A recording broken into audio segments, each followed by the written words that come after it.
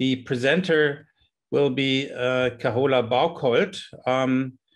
Carola Bauckholt is a person that I've been knowing for many years, particularly in the 1980s when we lived in the same city and also went to the same music academy. She was a few years before me.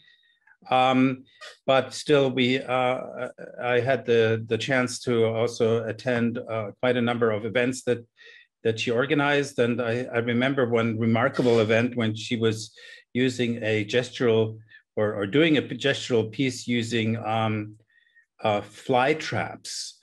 So this was a piece where that, that opened up a door for me for a kind of control of musical and not only musical parameters, which I had very little experience with. But I would like to also tell you a little bit about her biography. Carola Bauckholt was born in Krefeld, which is a town in North Rhine-Westphalia. And after working at the local Krefeld Theater, Marienplatz for several years, she studied composition at the Cologne Music University with Mauricio Kagel from 1978 to 1984. She co-founded the Thürmchen Music Publishers in 1985, and 6 years later, the Thürmchen Ensemble. Hello, Carola. Hi, Georg. Yeah. Yes, thank you so much for letting me. I'm right in the middle of presenting your biography, and I'll have you take over from there. She has received numerous prizes such as the Bernd Alois Zimmermann Scholarship from the city of Cologne, a residency at the Villa Massimo in Rome, and many other prizes. She's also been teaching as a guest professor in Europe, South America, and Asia. In 2013, she was elected as a member of the Academy of the Arts in Berlin. And in 2015, she was appointed professor of composition with a focus on contemporary music theater at the Anton Bruckner University in Linz, Austria. A central theme of Bauckholt's work is the examination of the phenomena of perception and understanding. Her compositions often blur the boundaries between visual art, musical theater, and concert music. She's especially fond of using noisy sounds, which are often produced by unconventional means.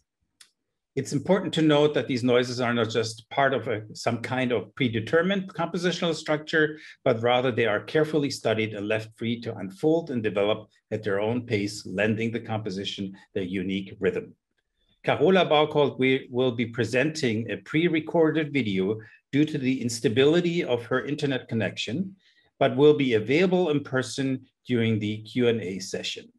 So please welcome Carola Bauckholt. Thank you very much, Georg.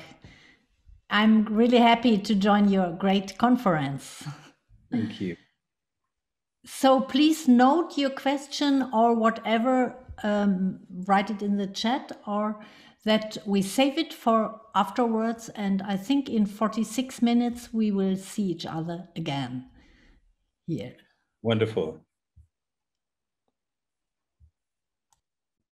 Hi, everybody. With this lecture, I would like to give you some examples how to notate scenic elements in composition. This is still an interesting topic, like notation in general, because the notation is connected to the central idea of a piece. And this is so interesting to see in the notation. Beside the practical needs, of course, we have to communicate what the performers should do with our notation. And with scenical elements, it's a challenge. Scenic composition, what does it mean? It means that visual elements are treated like musical elements. The energy and meanings of visual elements are composed like in music. Visual elements become musical elements.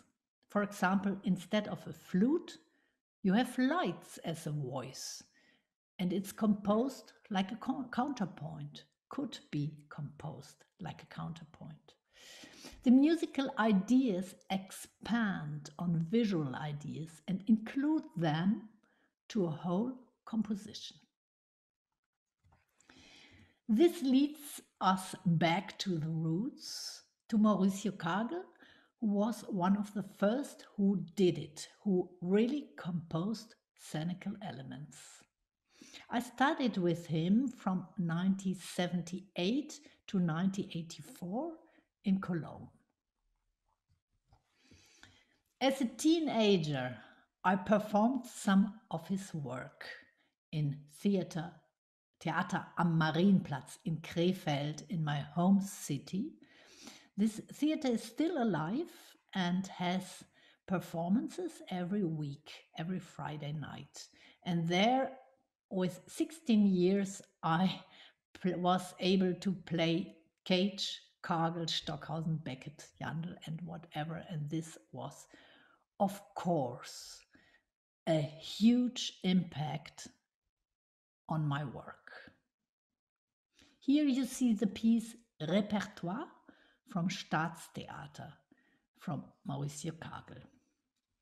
From him, I want to show you a very early work from 1963, Phonophonie, for two voices and other sound sources. I like that title. Here you see an example from the second movement. And you see in the first stave is written this kind of speaking voice of the singer. High, middle, low as usual, and the phonemes in German. Then you see movements, very schematic, so left shoulder high, head on the right side, right shoulder high. So he really precise notate what the performer is doing and what he's focused on. He wrote all movements should be together with the vocal sounds. In the breaks in between, freeze. So it's very, very clear to read. Then you see Licht, the lights. The performer is in the middle of the stage and the light comes from right and left. And you see the two tapes. He only notated the length of the tape and the starting position. In the next page, you see another stave, the second stave, which is the singing voice. Interesting, he didn't write a key because it could be performed by male or female. And the last stave, you see the second voice, which is behind the stage. And this is interesting. I think it could be done by loudspeakers, so pre-recorded, but he did it to have it played together, because at that time click track doesn't exist. And it's very interesting acoustically too, to have loudspeakers, pre-recorded material, and invisible live voice. It's kind of something you didn't get when you have this piece performed. This piece should be performed more. This early piece, because for me it's so interesting that he doesn't make a list of possibilities, which he's doing in Acoustica repertoire. In many pieces he's just doing a list, Staatstheater, of possibilities, and it's the order is free to choose. And this early piece was composed in the whole form and how we deal with the scenic possibilities. Another composer who works with scenic elements was Dieter Schnebel. He wrote these huge works, Körpersprache, body language, and Zeichensprache, sign language. And he was really into how is it possible to notate these scenical elements. For example, a later composition, poem for one jumper. You see again, the stage is a sketch from the stage, a person in a small light field in the front of the stage. Then you see what happens, which kind of movements happens. And the notation is divided in 4 lines. The bottom is the voice. So a scream when you jump on and a scream, yes, when you land. The other staves means the ambitus of high. So the upper stave is the head, the next the hip, and the third the floor. So he was very interested in the height of the movements. Here in the first page you see this ho ho ho, this what the voice is doing and what the jumper is doing, and the tempi, of course. Here everything is in sync. Second movement is kinds of running, right, left, right, left, right, left. Everything is quite down, and the breathing line.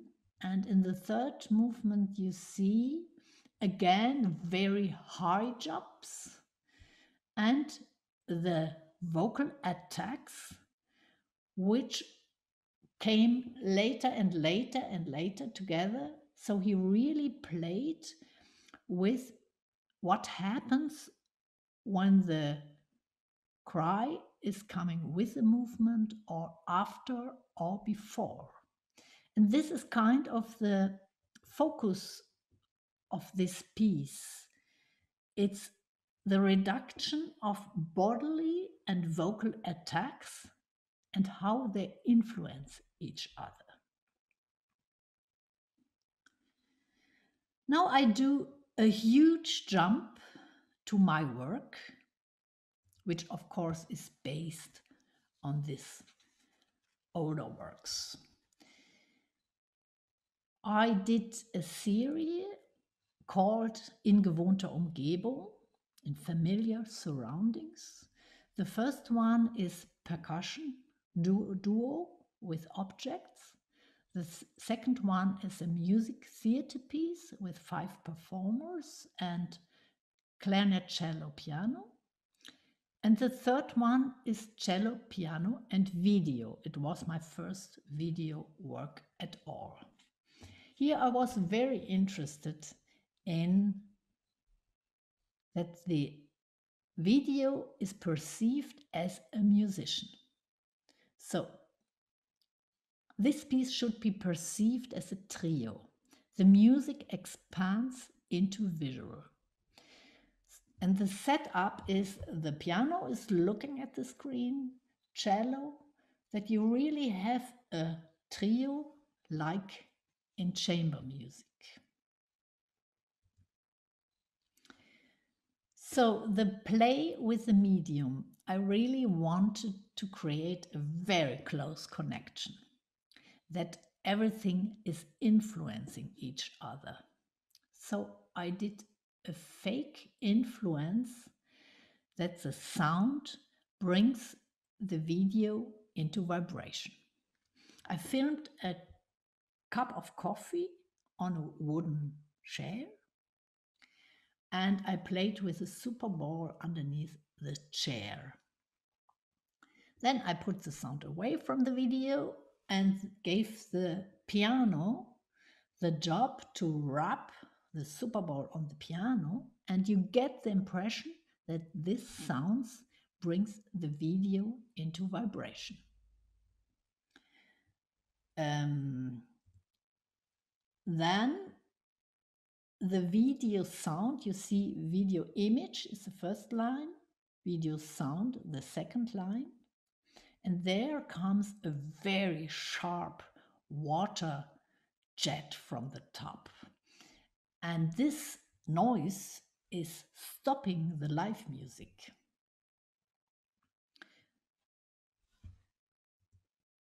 And here I created a contradiction between image and video sound. So you see a scissor is cutting paper, and with the movements of the cutting, you hear again the sharp water. The musicians are kind of doing ambience sound. Then the person is reading, thinking, writing, and with the writing, you listen to water. So the thinking, the flow of water, writing. And then she looked in the camera and she said, no, but you hear the water again.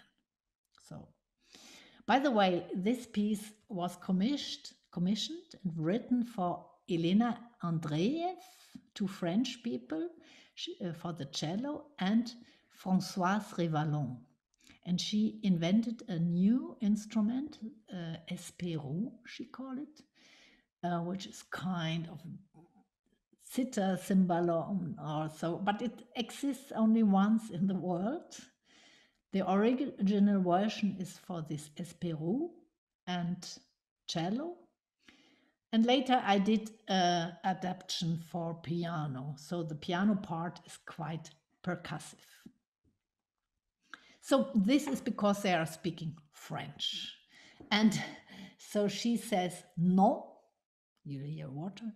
And the live musicians are reacting annoyed to the video person. And the video person, Françoise, is speaking c'est pas drôle la vie, what means life isn't funny, isn't it? And music is going on, reacting kind of what is happening. I show you an excerpt of the middle.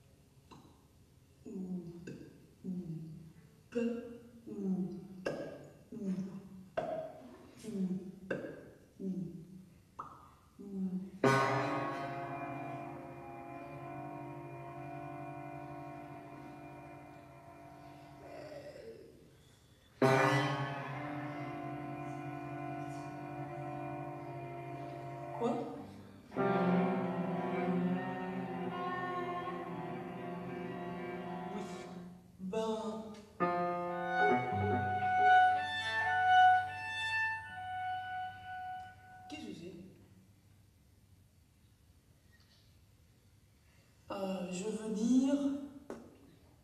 Eh bien... Hein? Ben...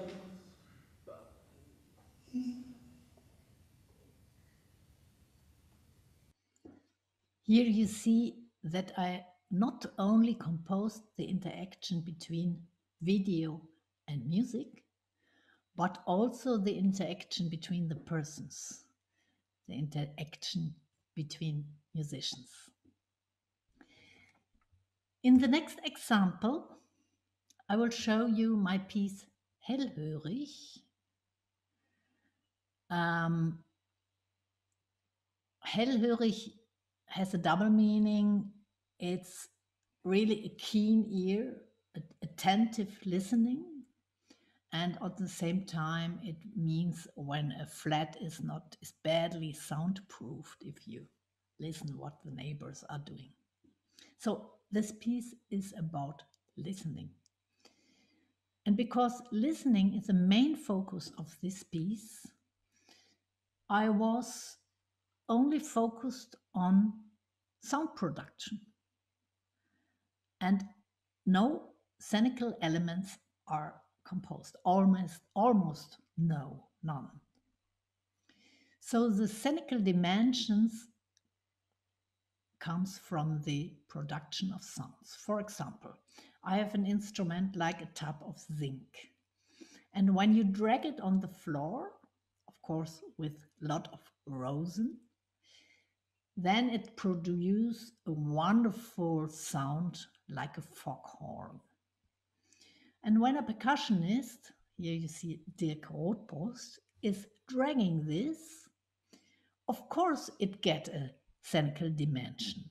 The whole body, how he moves and how he is producing sound becomes a meaning. It happens with any instruments, of course, but on a violin player we are used to how they move. But with unconventional instruments, it gets a scenic dimension.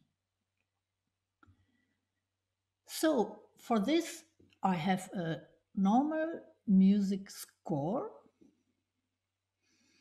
and I really was interested in the connection between the sounds. So you see the percussion one, he has a hemisphere of styrofoam, and inside a rubber ball is circling.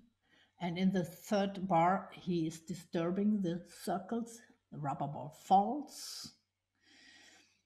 The cello, and then he is doing accelerando. At that time, the cello are imitating a melody of a steel ball which is circling on a cookie tin, which comes later. So this is an anticipation of the end of the section. So the topic of this part is circular movements. And in the last bar, the piano is doing a disturbance. So dump hits on the metal braces of the piano. The percussion dump hits on the wood. And the singers are doing multiphonics with very loose vocal cords. And this is like a glissando, like a machine which is coming into movement. The sounds of the singers. And percussion 4, he has a glass marble in a big plastic bucket, and circulating this glass marble very fast. It creates a huge crescendo. And the climax is with the cello, which have the seagull effect. And they are doing a big rallentando, which is ending in percussion 1, who is playing the steel ball on the cookie tin. And with these movements of the steel ball, the cello get the melody. And then you noticed that the melody of the steel drum is the same melody the celli are doing. Here's the example of the first performance.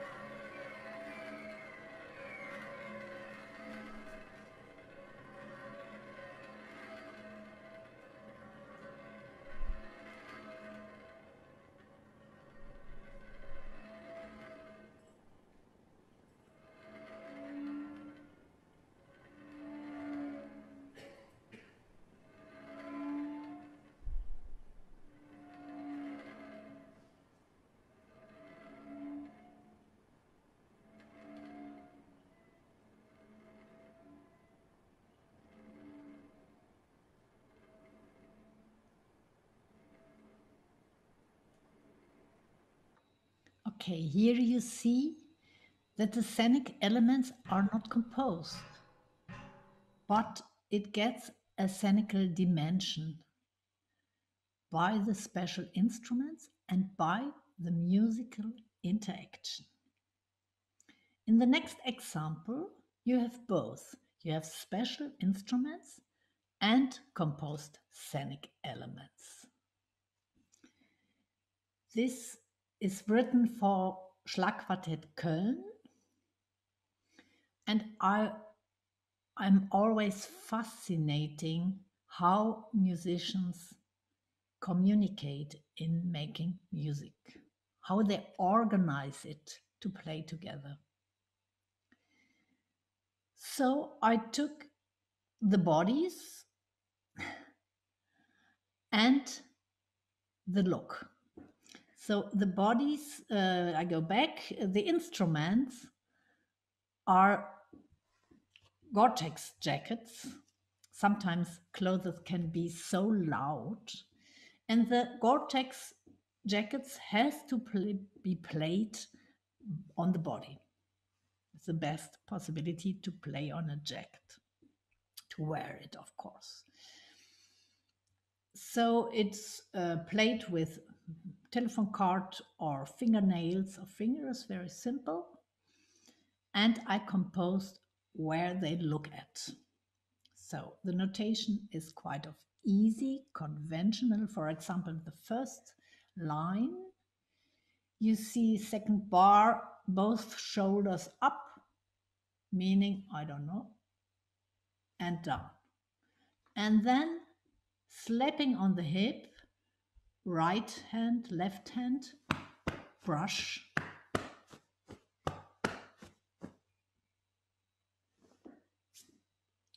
Wipe the palm, and this circle means look at player 4. And you see player 4 at the same time is doing the same thing. Look at player 1. The second player is doing in the third bar, for example, the eyes. Look into the public at player 3, public, player 3, public. The player 3 is doing the same 1/8 later. Look to player 2, public, 2, public, 2, public. And this becomes a rhythm together. 1 and 4 audio, 2 and 3 video.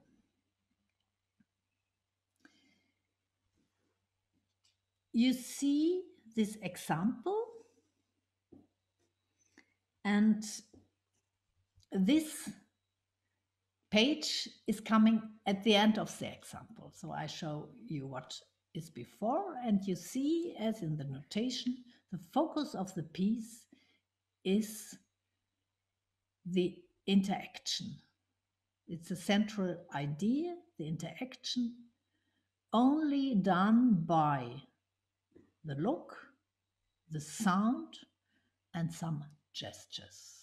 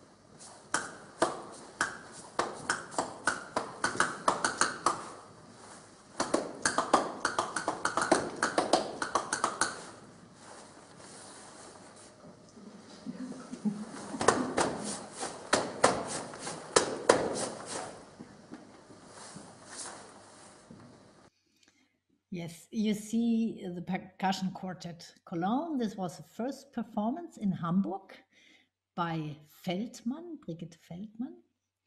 On the left, Boris Müller, Achim Seiler, Dirk Rothbrust, and Thomas Meixner. The next example I want to show you is the piece OIC. For 2 balloon players, clarinet, cello, piano, and video again. So I was thinking a lot about the projection of video, how to make it connected with the sound. And I choose 2 big balloons. By the way, I used the preparation of Michael Meyerhof, because it's a fantastic idea. And these 2 musicians are playing this balloon with wet fingers and sponge and so on. The piano is in the middle without lid, and the clarinet and cello is kind of right and left. And I wanted to create kind of a face.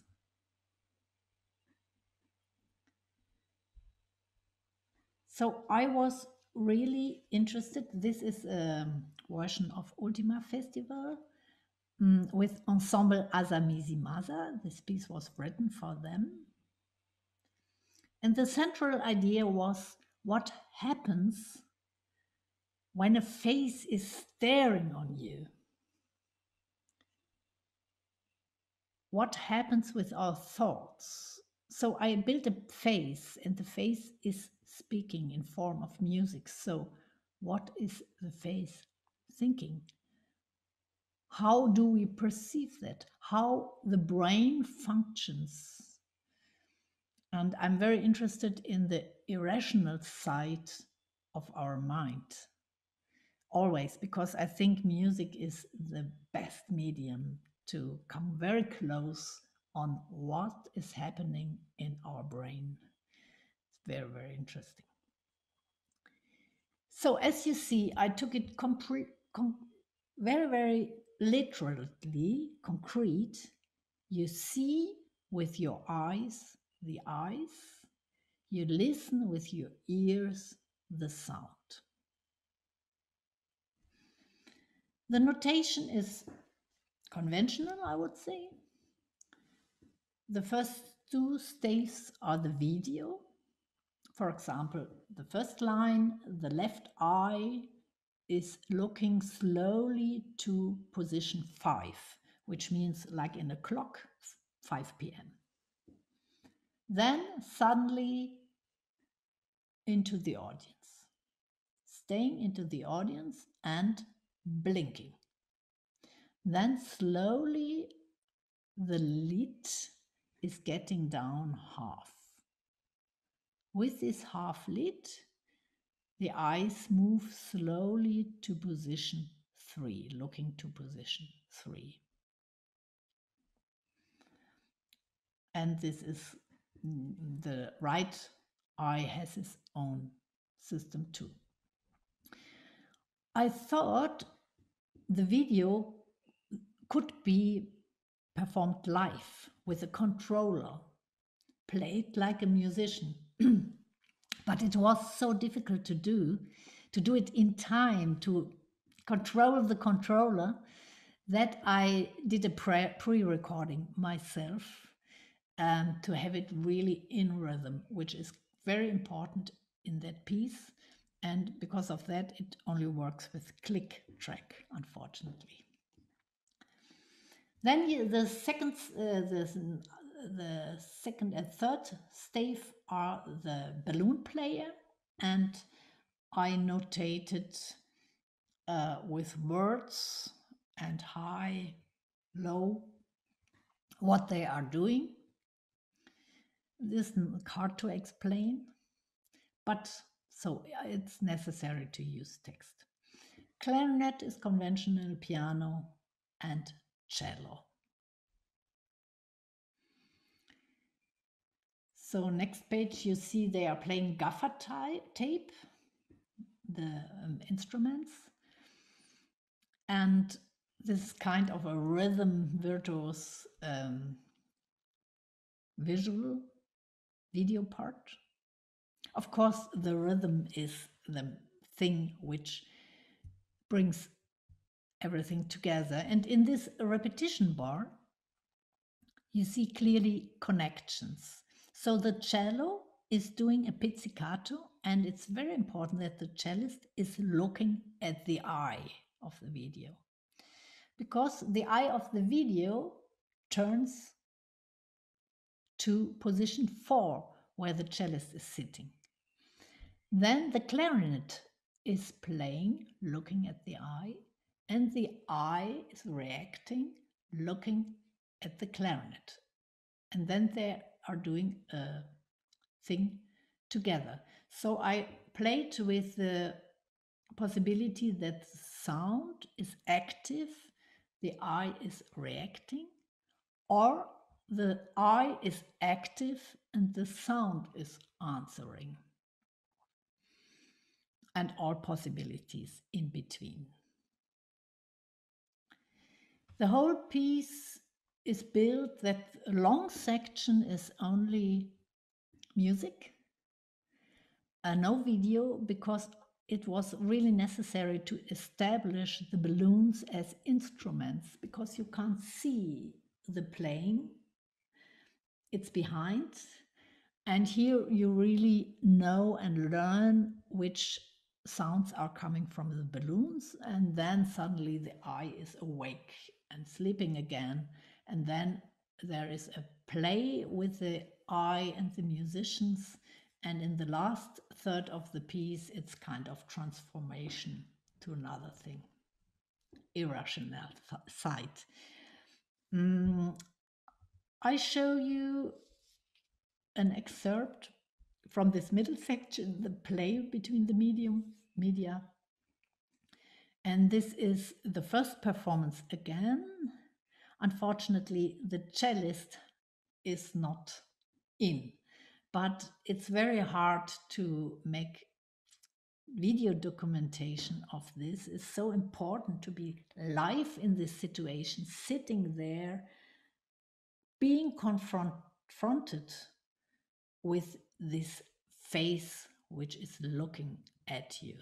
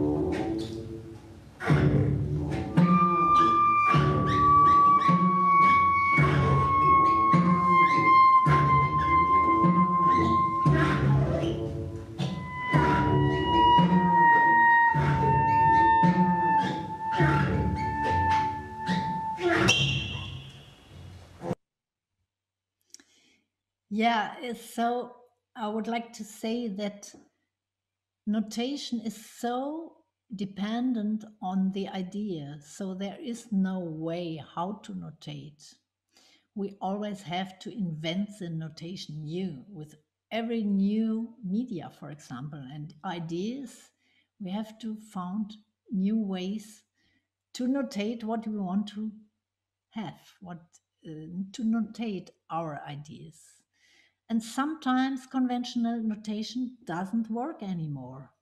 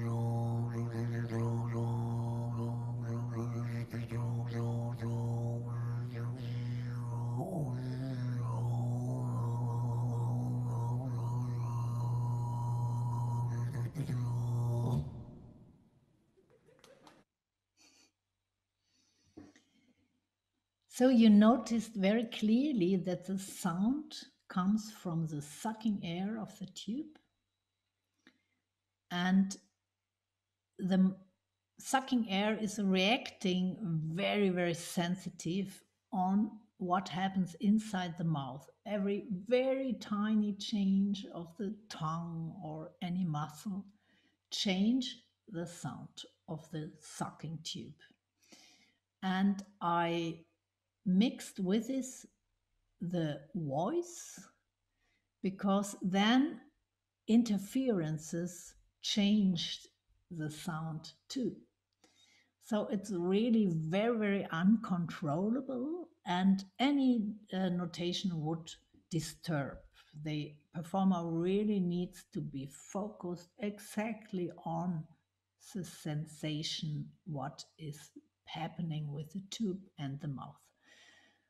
So I notate the piece because, yeah, of course you could do improvisation, but how to build a dramaturgy and how to build a piece with this material you can't shape, this already is an impulse, very inspiring me.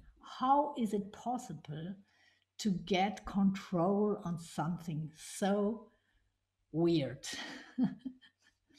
So I found little words like keywords, how the piece is built up, and I described the technique, what she is doing, and what the sound should, which sound should result. For example, the second one, the lawn mower.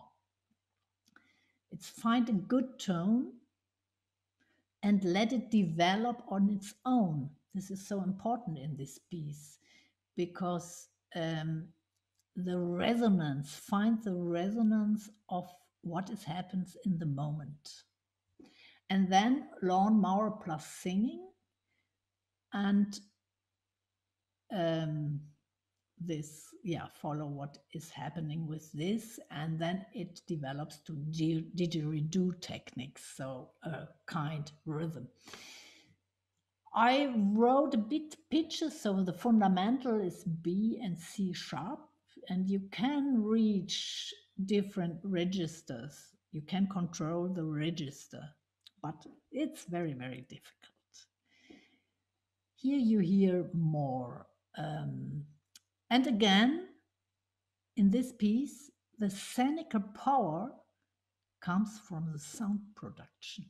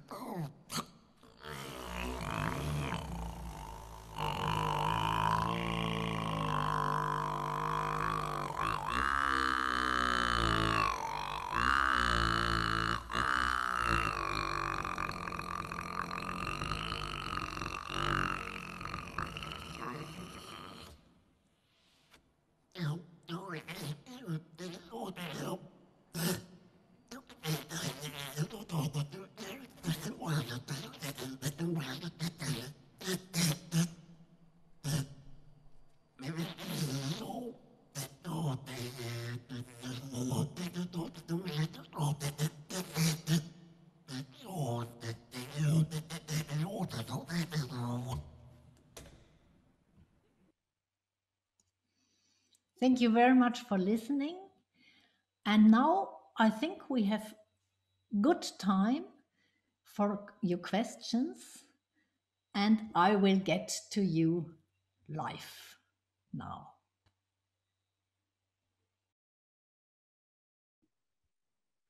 Thank you very much, Carola Bauckholt. So we will now welcome you in person. Yes, I'm there. I'm really there. Do you put on the same shirt? Yes, of course. Same lighting. It should fit. Wonderful. Okay, thank you very much for this amazing presentation. So I'm sure that a lot of people have questions. So I would like to open the Q&A session.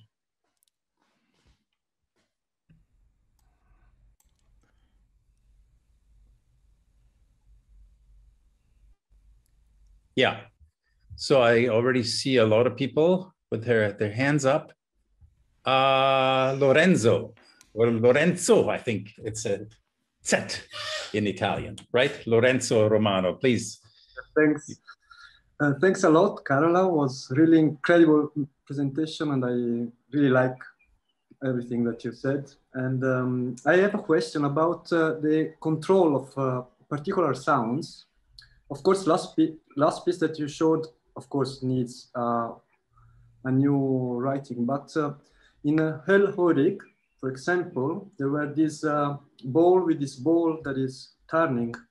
And I wanted to ask you how much easy was, or how much hard was to control and to write about, because it's not so easy to calculate exactly the motion. And yes, I think it's very interesting because it's, of course, everything is so well written and so precise that I want to ask you, how did you? Yeah, thank you, Lorenzo. Yes, I love to work together with percussionists because I really work on sounds. And it, you might see the problem was that the ball fall, and he made an extra high that it doesn't fall out. So it's a lot of trying out and optimizing the sound. And this is a huge work. And often I go to the musician before I finish the piece, or sometimes before I write, just to try out the sound. And yeah, so optimizing and controlling sounds is a long process and a huge part. So let's say at the end, you can control the duration in a really, really precise way. Yes, a musician do it. It's sometimes a wonder. I can't do it. I can't do it with a vacuum cleaner so well. But yeah. For example, this instrument in Hellhorig, I think needs some time to yes. So it's of course also a compositional idea then, because it's completely different from the gaff that is percussive. Yeah, it needs time. Thanks a lot. Next person would be Mieko Kano. Please, Mieko, go ahead with your question. Thank you. Well, thank you very much for the presentation with so much sincerity and integrity. I really appreciate it. Now, my question is related to music notation, the theme of this conference. Now, as you said, it's difficult to notate what you want to express, and you try to invent. You need to invent something, how to notate every time. Now, from your presentation, I understand, and for you as an art music composer, it still remains significantly important for you to present your music in the notated form. Now, my question is, with what sense of responsibility, what responsibility do you feel you have in notating ideas as art music composer? That's my question. And I ask this question in the context today where notation, somehow any sonic information is seen as secondary to the visual information. And given that so-called music is so much about in the sound and you cannot touch it and so forth, that music notation still has a major significance as the most representative form and visual form of our art, that is art music. So given that context, I'd like to hear from you in your own words what significance you attach to this this interface notation as an art music composer. Thank you. Yeah, it's a very good question, because to notate is such a heavy work. And I have the feeling it's kind of my job. Even when I improvise with the musician and we try out together, sometimes they are doing amazing things and I ask myself, is it really necessary that I write it? And I think in future I'm completely open to every other form, because many works today don't need such a kind of notation or find their own ways. But for me, I know there is the idea, and when I start to notate, I have to be so precise in thinking. And of course, it affects the composition a lot. So I think I would say it's my style, and for me, it's kind of important. But I can imagine every other forms. So to have it like this, of course, it's my generation. Future generation find other things. So I don't think it's really necessary to go on this way. Everybody has to find a new way to shape music or music theater or whatever. Thank you. Thank you. Any other question? I think there are so many interesting aspects in the work of Carola Bauckholt, and I'm surprised I've been only hearing 2 questions.